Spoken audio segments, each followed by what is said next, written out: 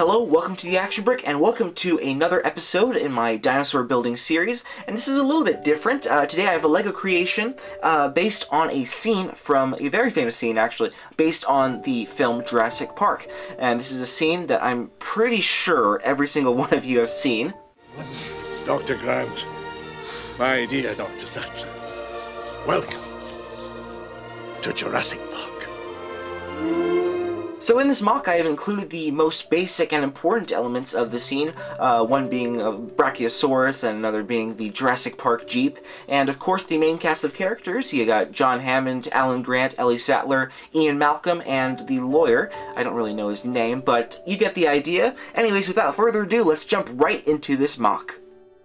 First up, we have John Hammond, easily one of the most likable characters in all of Jurassic Park, I would think. But anyways, his face, as you probably noticed, is that of Henry Jones Sr. from the LEGO Indiana Jones line. One of my favorite themes of all time in terms of LEGO. Really wish they would bring that back. But anyways, his torso is that of Han Solo at the end of Empire Strikes Back and beginning of Return of the Jedi.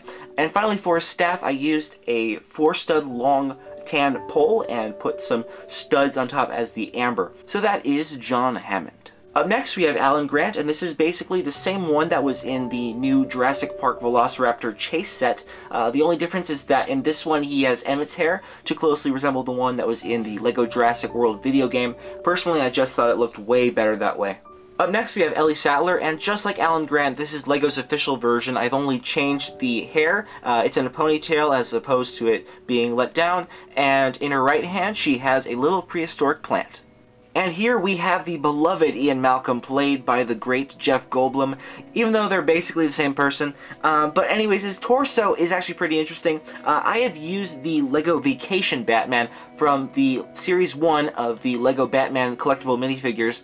This is the one that came with the floaty and the swim trunks. But anyways, what I did was I erased all of those little yellow Batman logos with an eraser, and I had to do it very carefully. I put tape over some parts just to make sure I just got every single detail right on it, and basically I was left with this nice little black shirt for Ian Malcolm to wear, and I'd use a similar technique for his face. That is a Harry Potter headpiece. I just erased the scar. And finally we have the lawyer. Nothing really too interesting about this minifigure. He's got the torso of Professor Lupin, just in case you were wondering. But yeah, that's the lawyer. Here we have the Jeep. Now, one of the biggest challenges when building the Jurassic Park Jeep was maintaining a lack of decals. To me, the accuracy of the Jeep's exterior was a top priority, which made the model unconventional in its structure and delicate in a few areas, one example being the frame here in the back. The car can seat 3 minifigures comfortably, but more can be added if you don't mind it being crowded. One final neat feature is that the front wheels can turn. Finally, we have the Brachiosaurus, and to demonstrate the size of this thing, here it is next to a minifigure. Pretty big. The Brachiosaurus stands at 20 centimeters tall and 30 centimeters long. The neck is held together by ball joints, making it very flexible. The front legs rotate but do not bend, and the back legs rotate and bend. And the tail, of course, does move. Well, that is it for this video. I hope you guys enjoyed it. If you did, let me know down in the comments down below, and even if you didn't, I'd love to hear from you.